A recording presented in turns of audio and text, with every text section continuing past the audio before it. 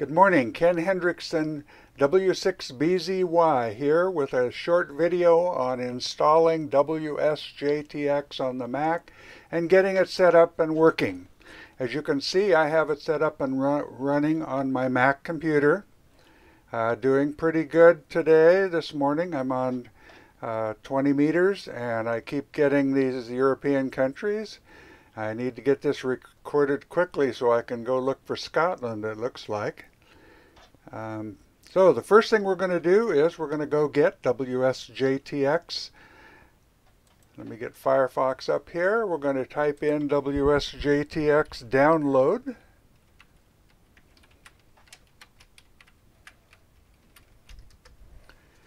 And we're going to go to the SourceForge page where the files are all located.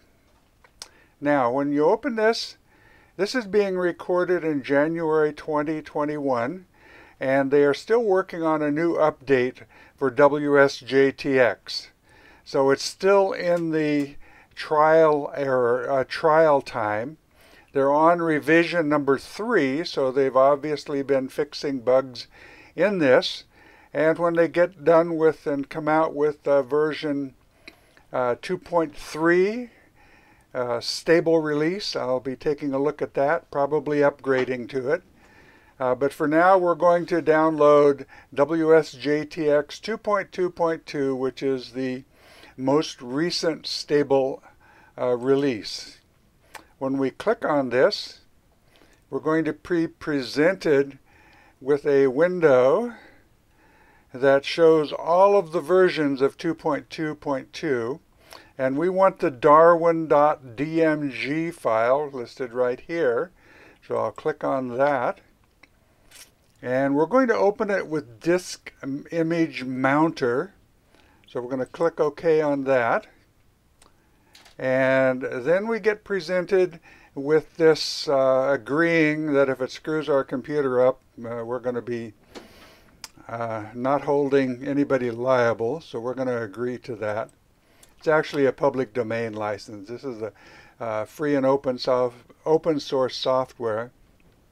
At this page, it's very important if you have a regular Macintosh, not the new M1 Mac. If you have the new M1 Mac, you need to watch my video on how to fix the image or the memory error that occurs. So we're going to drag these two files onto our desktop. And we're going to open up the text file, which is a README file. And I'm going to make that a little bit larger so we can read it more easily. And I'll make this a little bigger so we can see the whole line.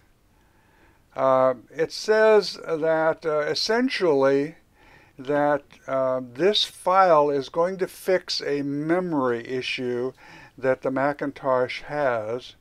And essentially this is a permanent fix to the memory allocation on all of the Intel Macs. And what you want to do is you want to copy this line and you want to paste it in a terminal and then press return and type in your password in order to make this fix on your computer. So we're going to go down here and we're going to look for, I'm going to back up here, we're going to look for the other folder where the terminal is located. We're going to open up the terminal. We're going to go back over here and we're going to, okay, Ken, get that highlighted and right click and copy it, and then we're going to go over here and paste it into our window. We're going to press enter. I'm going to stop at this point. What you need to do is type in your password if you have anything other than an M1 Mac and press enter, and the fix will be applied to your computer. Since I don't have an Intel Mac, I'm going to close this window and I'm going to cancel everything. Whoops, I was supposed to hit terminate. And I'm going to close this window and I'm going to get rid of these things. But in your case, when you were done, you need to leave this folder on your desktop when you execute that command, because this is what fixes it. This is what the line is referring to, and it's just adjusting the available memory for the computer. So I'm going to get rid of all of this stuff. You will have gone ahead and finished installing the program. So let me get out of this. Once the program is launched, you'll get a message window here, and then the program will come up. And you're going to want to go up here to WSJTX and choose Preferences. And now that we have it installed, what we're going to do is we're going to go through General Settings, Radio Settings, Audio Settings, Reporting, and Colors, and get everything set up. When we're in the radio section, I'm going to give you some troubleshooting tips on how to make sure that your radio works with WSJTX. But we're going to start first at the General tab. Down below in the show notes, I'll have all of these 6 sections outlined for you, so that after you watch the video all of the way through, and if you have issues later, you can come back to these sections by just clicking on the show notes. You won't have to look through the whole video trying to find the part that you need. On the General tab, you're going to put in your call sign. Mine is W6BZY. Your grid locator, and mine is DM14SC. I want to look at all the regions, so I just left this alone. I'm not focusing on any part of the world. And I want the full call to be in the TX3. That's the default, and so is this. I want to start each new decode period at the top of the screen, and I want a blank line between decoding periods, and I want the distance in miles. If you happen to be in the rest of the world other than one of our the United States or England or somewhere that uses miles, you're going to want to uncheck this or not check it. I want the TX message to the RX frequency window. I want to show the DXCC grid and work before status. But I don't really need the prefix instead of the country name. I like having a country name. When I double click on an entry, I want it to launch the TX, start transmitting to that signal. And that's all I'm going to do on this window. You can read through the other choices. But the only other choice you might consider changing is how long you're going to transmit, say making a call or something, before the the program stops your radio from transmitting. This is a safety thing here, so if you start transmitting and something interrupts you, it's going to stop after 6 minutes. Now, probably the most challenging part is getting your radio hooked up to WSJTX. First thing you're going to want to do is go to this and pick your radio. Mine is an ICOM 7300. You can see I have that checked. I also have an ICOM 7200, and both of those have sound cards, so they hook up to WSJTX pretty much the same way. The only issues I have then is getting the radio set up correctly, and they are different in that regard. But they both have built-in sound cards, so they both pretty much hook up the same way. The second thing you have to do is find the serial port. On Windows, we would call it a COM port, that your radio is going to be controlled by WSJTX. In my case, you can see that it starts up with /dev/TTY. And if you think of TTY like teletype, that pretty much tells you that you're looking at a serial port, and it does say USB serial, and then it has an identifier after it. So what we need to do is know if you, in most applications, I think you'll have 2 cables hooked up. One will be your audio cable for the program to hear the audio, the signals coming in up at the top. and transmit out of. The other will be the radio control. Now I know that there are videos that show a single cable from the ICOM 7300 doing both things. I have two cables. Why not use them both? It makes things simpler, less complex. So first thing is, how do you figure out? When you click on this down arrow the first time, you're going to see a whole bunch of information like this probably. And they're all in /dev/tty. And which one is the one that I need? Well, first of all, you can see some of them are going to be Bluetooth. I have Bluetooth devices hooked up here. And some are going to be just USB serial, and those are the ones you want to look at. In my case, I have two that say USB serial, and actually two. I have four.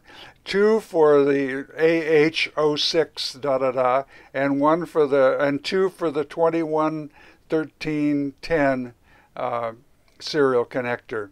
But if you'll notice, if you look, one of each of those pairs says /dev/cu.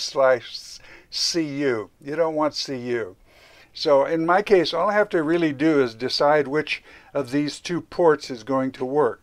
So if I were to come in here and I started off making sure I didn't pick the one that said cu, but I picked this one, and I happened to then set everything up, I know that my radio, the data bits are coming 8 and 2, and that I don't have any handshake.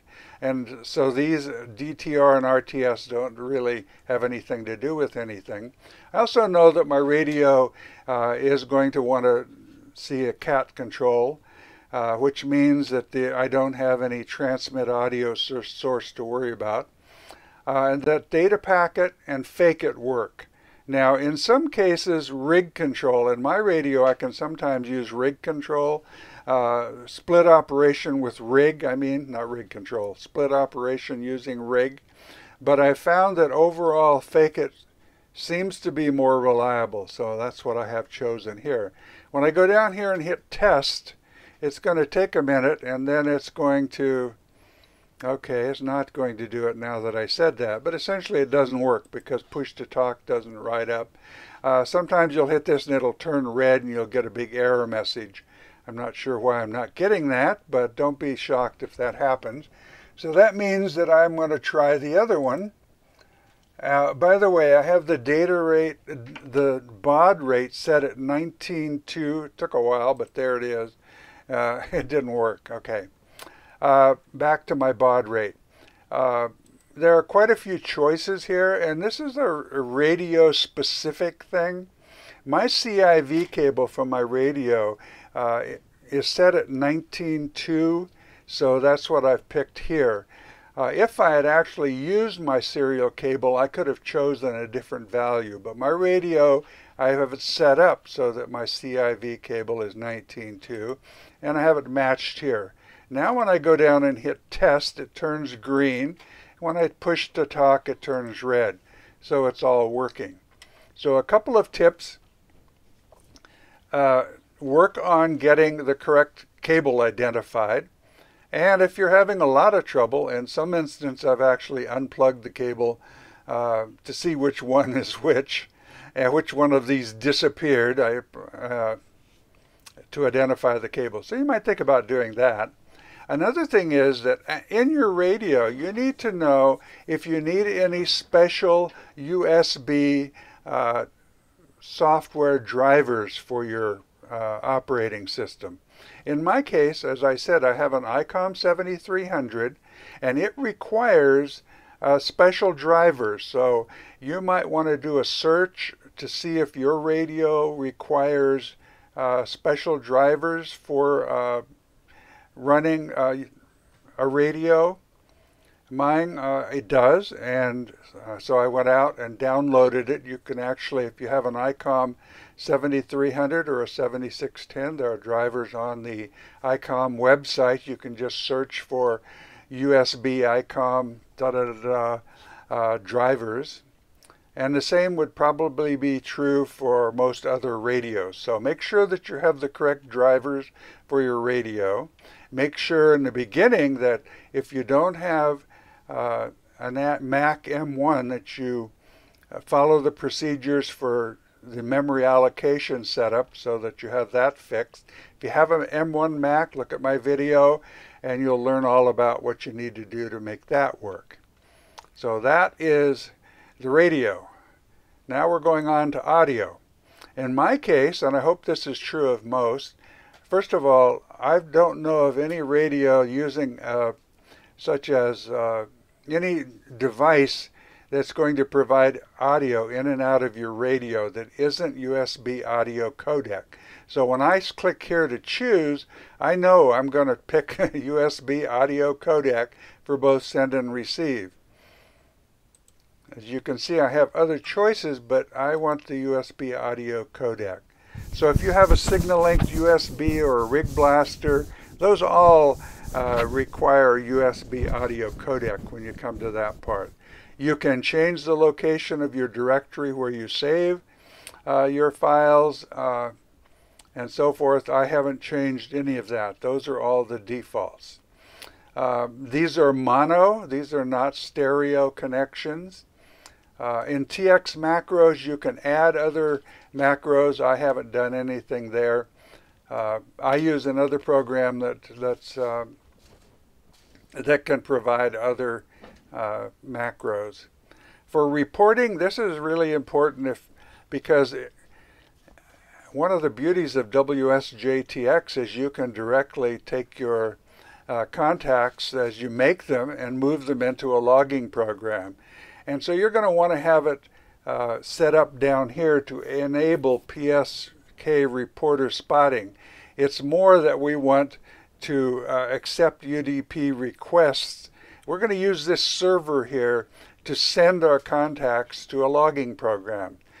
So we want it set up like this. In my case, I don't want to forget to log a contact, so I want a window to pop up and tell me to log it in. I would never, even in a contest, log automatically. Maybe if I was in a big hurry. The problem there is that it'll log as soon as you get, as soon as you send RR73, if you're working that way, it's going to log it, and you may not get a 73 back, in which case you haven't made a contact. I don't do anything under frequencies. I leave all the settings the way they are. Under colors, I make a little modification here for my benefit. I don't need to see every message that says CQ because a lot of those messages I may have already made a contact with. I want yellow to show that when I've transmitted. I'm interested in new grids. I mentioned in my other video that I'm going to try to get all of the grid squares in the lower 48. And I'm also doing them in Canada and other countries. I don't know. I just want to know if it's a new grid or a new DXCC on the band, because it'd be kind of cool to have a lot of different countries on different bands. You might not want that, but I certainly want to know when a new DXCC pops up. And the same for all of these other CQ zones and things like that. So I've pretty much left the colors the same. You can actually change the colors. So you might want to play around with this and change, see what you can do. So those are the changes that I've made, and here you can see we're up and running here and getting countries that I haven't worked before. Here's the Netherlands. I may have to get off here and work that. So in the future, I'm going to be hooking WSJTX up to a logging program. So you might want to watch for more videos. If you like this video, please think about subscribing and hit that thumbs up. And I look forward to you watching videos from my channel in the future. This is Ken, W6BZY, saying 73s and happy hunting.